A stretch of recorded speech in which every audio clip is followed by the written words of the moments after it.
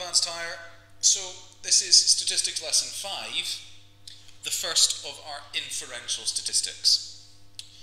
I'm going to start off with, a nice easy one, to be honest. As I've said before, personally, I think that each of the statistical tests is as challenging as the next to do the maths of. The mathematics is fairly straightforward.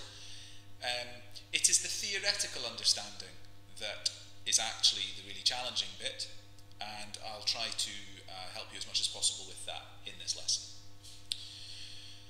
This is for nearest neighbour analysis. Alright. Let's imagine a map with settlements on it.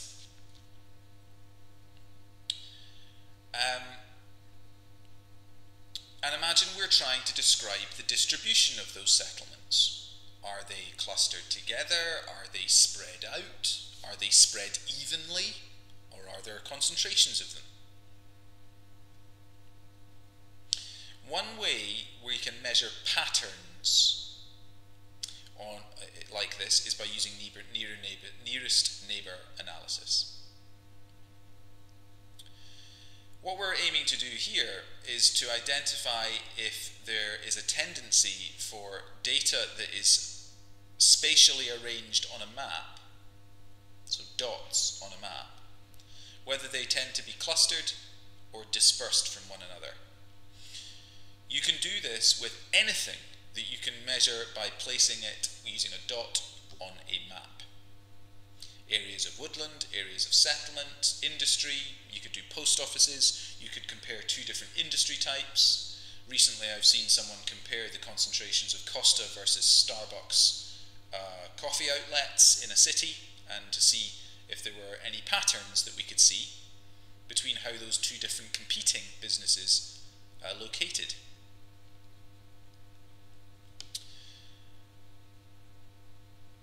This statistical test allows us to make comparisons more than anything else between two different regions.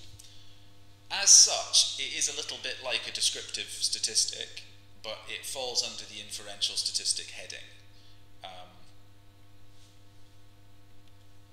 So how do we do this test? Well, here's the first mathematical equation that you are going to be working with.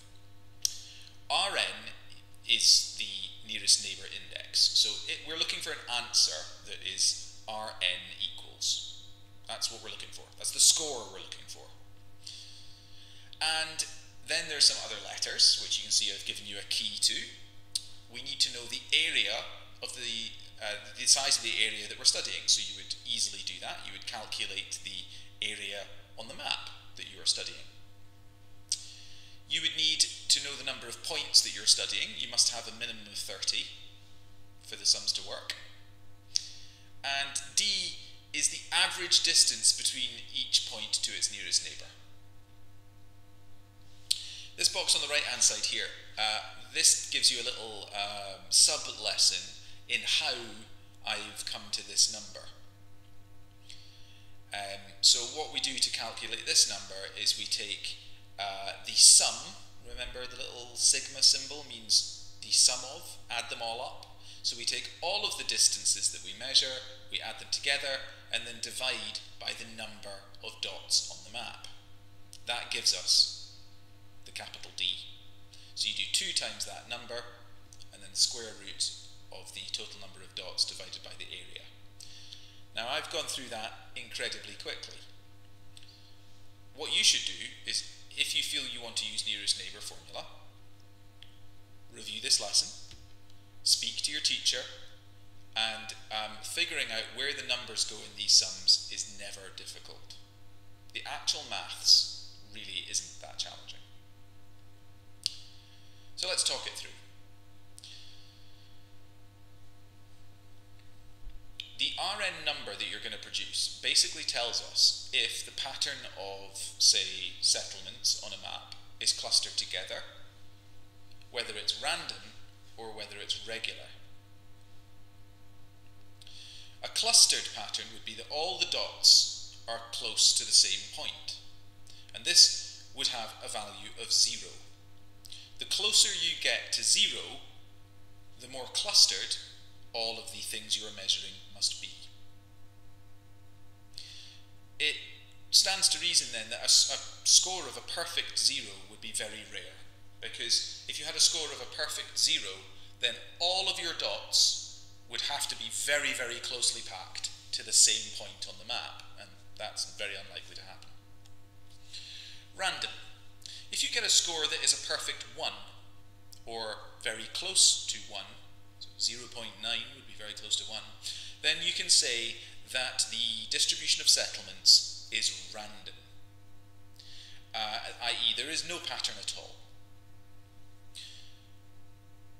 A couple of points to make here. I used the word tendency before. Where we get a score like 0.8, that means the pattern is tending towards randomness. The closer you get to 1, the more random you can say the pattern is. The closer you are to 0, the more clustered you can say the pattern is, and the closer towards 2.15 the score is, then we know that the settlements, or whatever it is we're measuring, are perfectly regular and equidistant. Clearly, again, it's very unlikely you're going to get a score of 2.15, because what would you be measuring on a map that is perfectly uniform in its pattern, with each point being equidistant from its neighbour, equal distance from its neighbour? It's unlikely you're going to get a 1.0 perfectly as well, because it's likely that there are some factors that are causing settlements to form little groups or little clusters. But a perfect 0 is also highly unlikely, because the settlements are not all likely to be completely clustered around the same point. Okay, so how to undertake a nearest neighbour analysis. The area of study must have a minimum of 30 points. If you've not got 30 settlements, 30 shops, 30 plant species, 30 trees, 30 whatever it is you're counting, then you can't do the sum. You must have 30. You should measure the straight line distance using a ruler between each point and its nearest neighbour. So what this would look like is, if you have a map which has, let's take a new example, farms on it, and farm is marked with the symbol FM, then you could draw a dot on all of the FMs on the map. It does not matter which farm you start with. Just make sure that you don't double count them. And you measure the distance between that farm and its nearest neighbour, and you write it down. You then go to the next dot and write down the distance between it and its nearest neighbour. It is possible for two dots to be each other's nearest neighbour, i.e. two dots have got each other as their nearest neighbour. That's absolutely fine. You just move on then to the next dot and measure its nearest neighbour. Do that for every data point that you draw on the map. You then total all of the distances measured above. That's what that little equation bit there means. Sigma means add them up, so you add up all the distances, and then you divide by the number of dots, which is hopefully a minimum of 30. That gives you the capital D that you see in the formula. Calculate the total area of your study. I think it's important to mention that the distances should be in the same unit of measurement as the area. So if you're measuring distances in meters, then the total area would have to be calculated in meters as well. And then fit your calculations into the formula.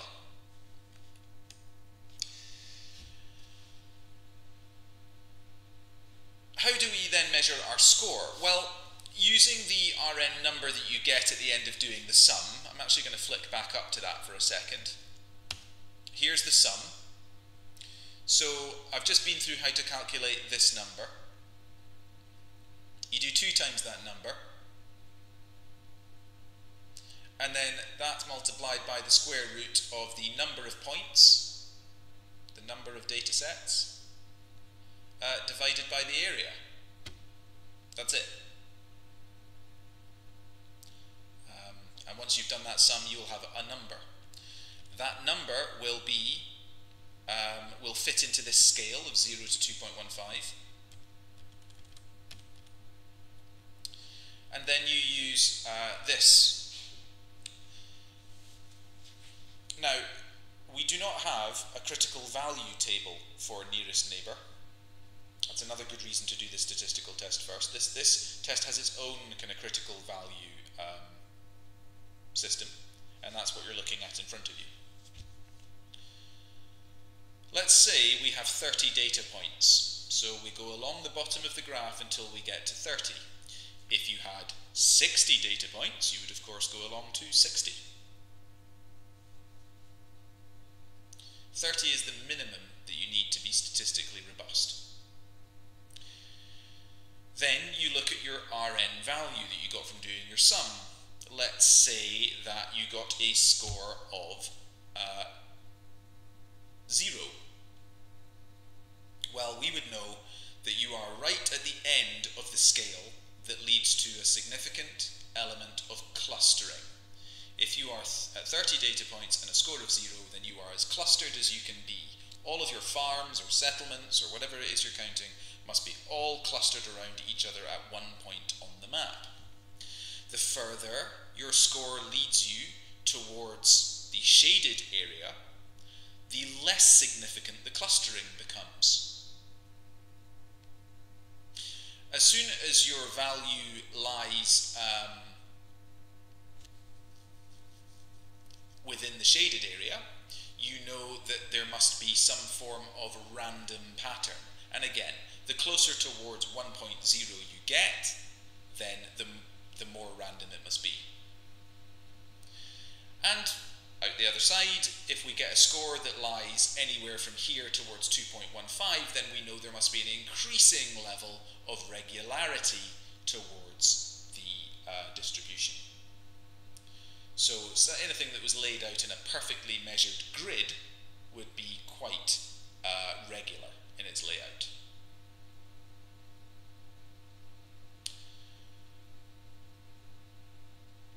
Okay. I think that's about as much as I need to do to explain nearest neighbour to you. What you need to do is to sit down with a map, choose something to count, make sure it's something which has got plenty of data points, so you've definitely got 30. Measure the distance from each of those points to its nearest neighbour and write that down in a table. Then follow the procedure I've described above and you will end up with a score.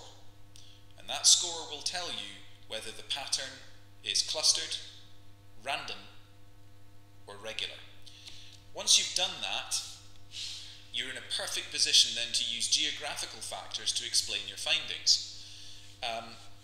For example, if the coffee shops that we measured were very, very regular, it's likely because the gridiron street pattern of a city means that those coffee shops have all located on the corners of blocks of the city, and therefore they're very regularly spaced.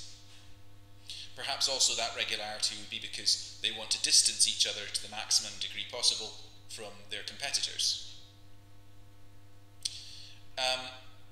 If you were very significantly clustered, it might be because there was some kind of nodal point, some kind of point in the landscape that all of those businesses wanted to be close to, maybe a train station or some other kind of transport hub. And therefore, of course, they want to be close to that location because they'll have lots of customers coming by. Being able to look at a map and simply with your eyes observe that there is some kind of obvious pattern in how farms are distributed or cities are distributed or crimes are distributed or almost any data set that you care to plot on a map, that's useful. But being able to statistically test it so you can say with certainty that the pattern you're looking at is clustered or regular or somewhere in between on that scale, that's really valuable. because it means that your observation is no longer a subjective one, and it becomes more robust and reliable, and therefore more objective. And that's the value of nearest neighbour analysis.